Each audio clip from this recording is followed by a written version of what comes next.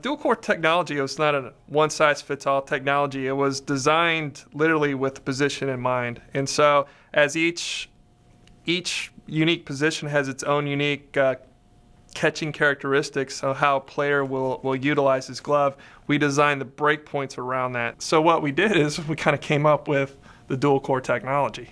And inside of that, it basically kind of looks something similar to this, to where inside the glove, instead of matching up as a mirror image to the palm, we didn't want to make the glove overly heavy. So what we did is we ended up mimicking the interior piece that sits in between the two, the shell palm and the shell lining, just around the base of the palm. And so inside of that, what we didn't want to do is when you stick more leather in between there, you tend to get a very stiff glove, and also you start to restrict the stretch of the pocket.